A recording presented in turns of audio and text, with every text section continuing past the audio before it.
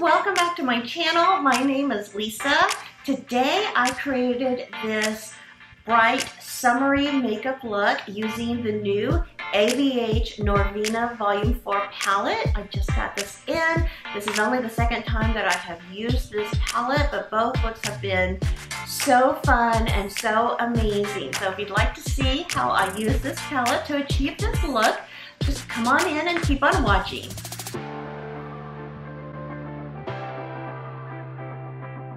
Today I'm going to use the Shiseido Ultimate Sun Protection Lotion 50 Plus. I did get this in like a little giveaway. Not a giveaway, but like a free gift with purchase kind of situation. But I have long been a fan of the Shiseido brand. I think their skin products are obviously first quality and they do such an amazing job. I'm going to use the Ren Clean Skincare Perfect Canvas, and this is silicone free. It's a skin finishing serum. I've been using this the last couple of days, and it's been really nice. It's been really nice on my skin, giving my skin a nice base canvas to work with. So just applying that sort of in the center areas, and then we're working our way out to the perimeter of the face. I'm just gonna grab the old Tarte Timeless Smoothing Primer. This is this is like the holiday version from a couple of years ago, the holiday packaging from a couple of years ago, but it still is working. So today I was thinking I would go ahead and use the Born This Way, the Too Faced Born This Way foundation. I really kind of enjoyed this, and it does come with that nice pump with a frosted glass, and we're just gonna start dabbing that along the skin.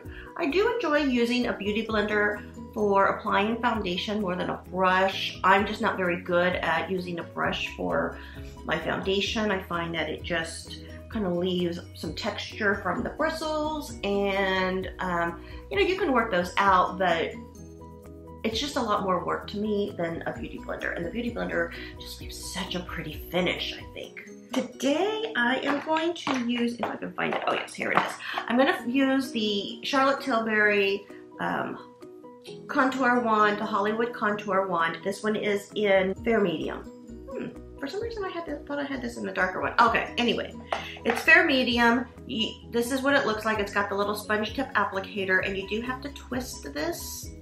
And then what I like to do just to make sure is just lightly give it a squeeze until I see the product just starting to emerge onto the tip. That's enough for you. So then I apply this, and because it is so kind of concentrated, I do it in a little dotted pattern like so. Well, not that one, but along the cheek, and then along the forehead. I do a little dot dot. And, you know, just cause, let's do a little bit on the nose area. Oh, that was probably a bit too much, but that's okay. This stuff,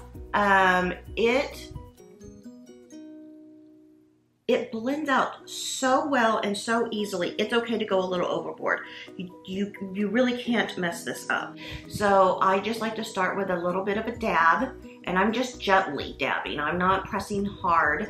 And then once it's kind of blended in, then I might do a couple flicks up the face just to work that contour in and blend it out a little bit.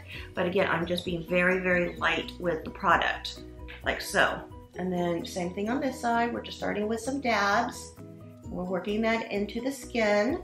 And then once it's sort of blended in, we're just gonna do some little flicks up the face. When you're working with the cheek, you always wanna go up. You don't wanna go down. This is kind of big to be using for the nose, but it's okay in this case because I'm still telling you, the Charlotte Tilbury is so easy to work with that you just pat it in, kind of, and then again, you want to flick inward, like so, up along the nose area here, and then inward towards the bridge of the nose this way. Same thing with the temple area. Now, if you have a taller forehead, a higher forehead, you'll want to do a little bit of contouring up here. I don't have a taller forehead. I have my very round face. So I'm trying to kind of build height in my face by receding the sides of my face. So that's why I only apply along the temple, not all the way at the top of the forehead. And then I am flicking this back gently because I don't want to move the foundation underneath. I am flicking this back towards the hairline. For the powder contour and sculpting, I'm going to use the Natasha Denona. Another not very inexpensive, I mean, let's just call it what it is. It's a pricey contour, but it's one of my favorites. And I just kind of feel like using easy makeup that I don't have to fight with today. Sometimes you just want to come in and you want to use products that you know work for you. You want to use products that you know are not going to fight with you. You're not going to have to work with them too much. And that's what I'm looking for today. I'm going to take this Milani highlighting brush and I'm just going to do a little swirly swirl here. I'm going to take this down the nose. Okay, I know that the contour is a little aggressive on my nose.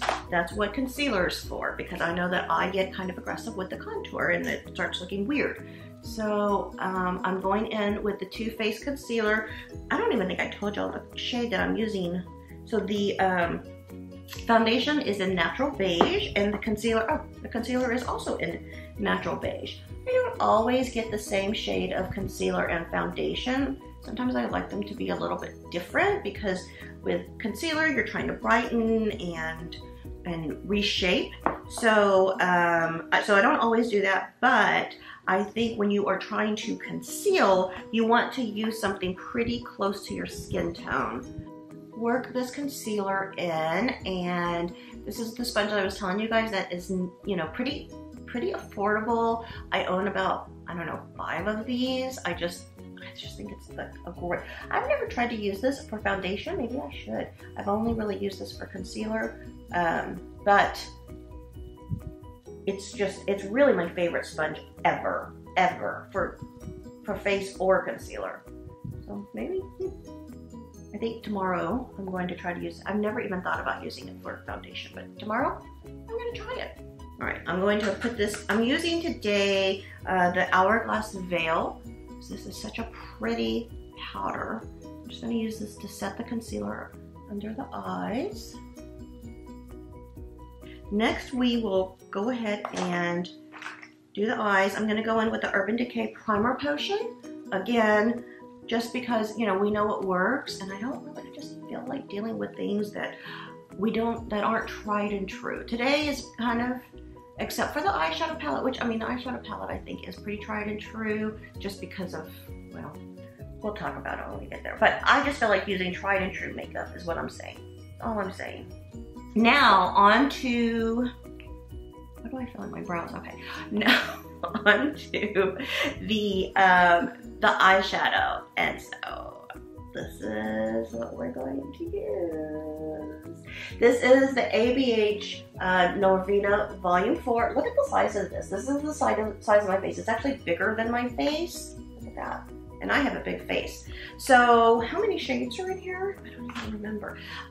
This little palette has had, it's not little, but this palette has had a bit of a journey getting to me because this is the second palette I received. The first palette showed up and 4 of the pans were broken. Sadly, it stained my rug downstairs. I'm still trying to get that out.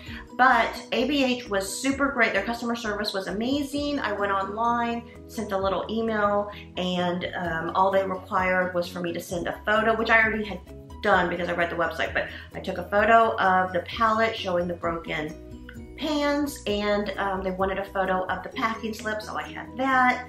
They responded in less than 24 hours. I sent them the photos, and then they shipped out a second palette.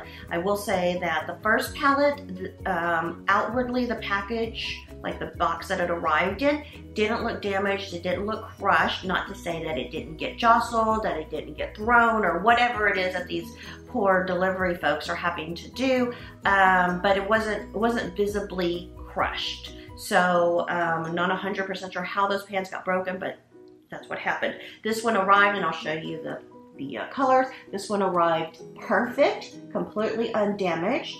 But look at that. This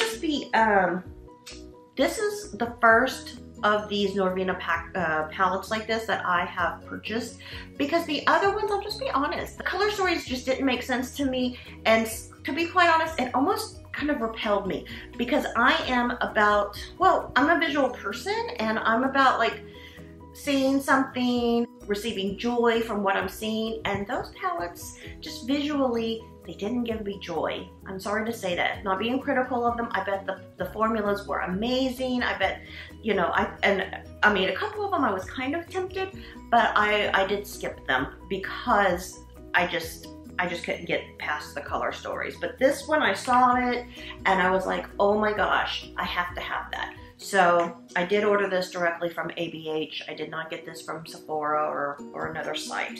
And you'll probably see some little smudgies in here because I did use this yesterday and I got lots of compliments on the look. So I'm just very excited to use this today. So I'm going to start with A4, which is like a cool tone, kind of taupey mauvey color, and see what we get as a initial wash of color across the lid. You know, this shade is all, not this particular shade, but this step of the makeup process is going to always be very subtle because this is your first sort of gradient look, part of the gradient look that we are trying to achieve. I'm trying to achieve anyway. This is a heavy palette, guys, just so you know. I don't know how travel friendly this would be to be toting around, but you would have endless options with it if you did choose to take this with you. And look at this. This is, even though this is like my transition shade, it is laying down beautifully, just beautifully. There's no more product on the brush, so now I'm like in a blending mode and I'm just working this up kind of towards the brow to create a much more, try to create that subtle gradient look. You know what I'm gonna do?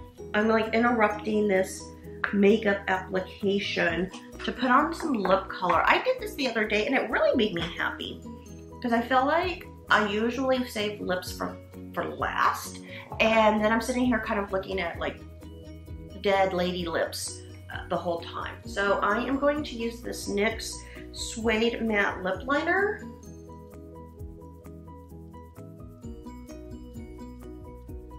All right. Line my lips, and I'm going to use this Marc Jacobs in Clara in 218.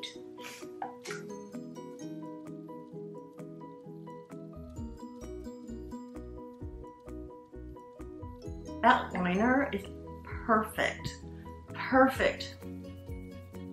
with this lipstick. So now we're going to move on. And I'm going to go into B2 for my next kind of transition shade. You can probably tell by my lipstick that we're going to go with kind of a pinky look today, I think.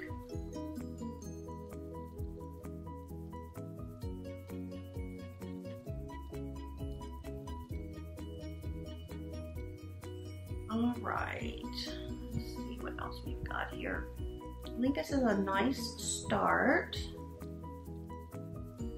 Go back into that.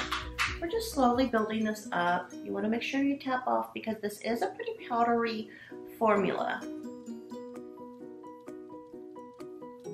So I'm just blending out the edges to really clean that up and make sure that don't have any harsh lines, and we are working on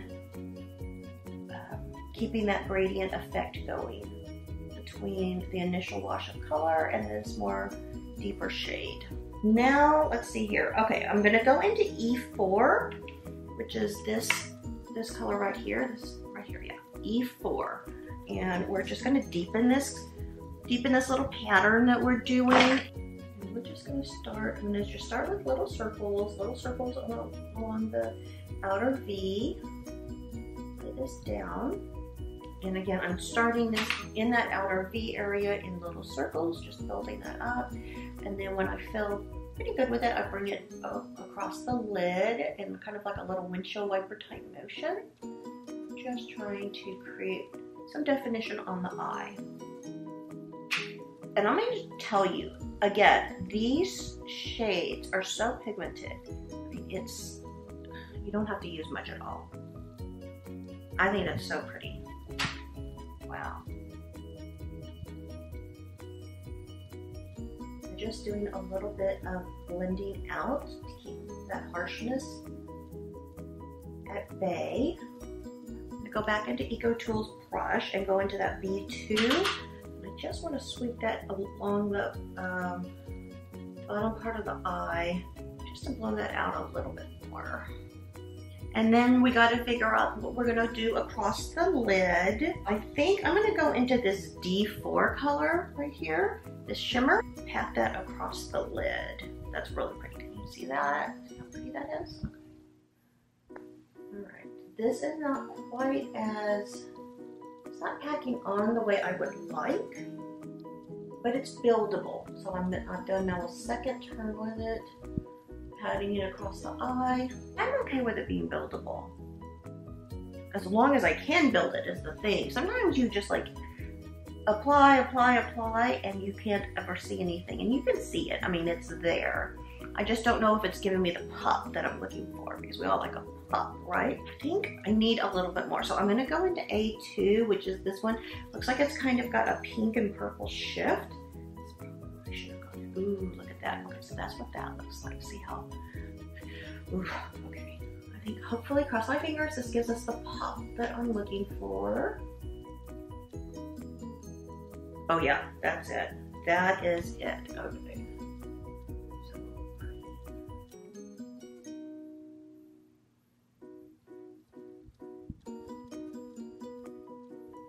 Oh yeah. Oh yeah, oh yeah, oh yeah. Say hi to everybody, Judson. What's happening, huh? Can you say hi to everybody? Eyeliner is on, and I even managed to kind of make it go in the same direction.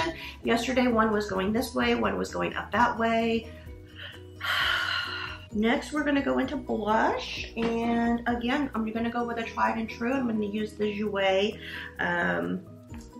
Rose Cut Gems blush palette, blush and cheek palette.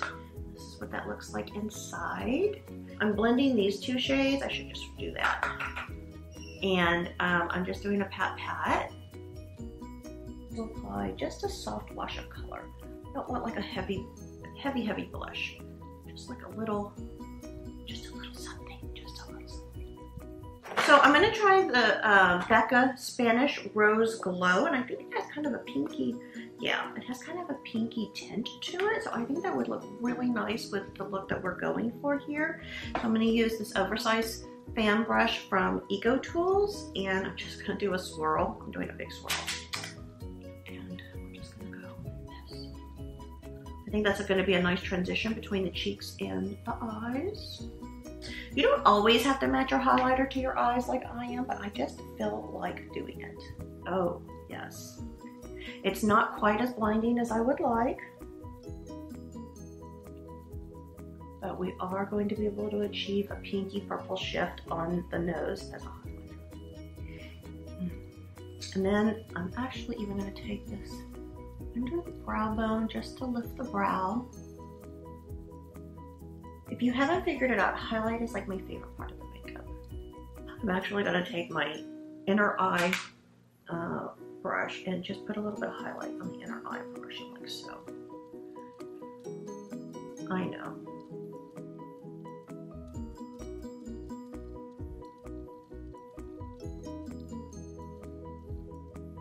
Oof. Look at that. I'm going to go into this Becca product. So this is a glowy bronzer, and this is an Ipanema Sun, and that's that. So this has a pretty glow to it. I'm going to use the Benefit bronzing brush and just kind of start at the top of where we've contoured and flick that inwards. Create a bit of a glow. A sun-kissed glow. Just where we think the sun would give us kind of a little bit of kiss. So I'm going to go ahead and use the MAC Fix Plus Bronzelite, and I'm just going to kind of, and then I'm going to go into the Urban Decay All Nighter Setting Spray in Summer Solstice. Don't know if this is still available. I bought this last year, but I still had like plenty of my old Urban Decay left, so I didn't get to use it, but Now I am, and coincidentally, it is summertime. So that's that. So that's a makeup look, guys. I hope you enjoyed this kind of summery, bright. Get ready with me using the new ABH Norvina palette, volume 4. If you like this video, please subscribe, like, leave a comment below, and I will see you next time. Thanks a lot, guys. Bye.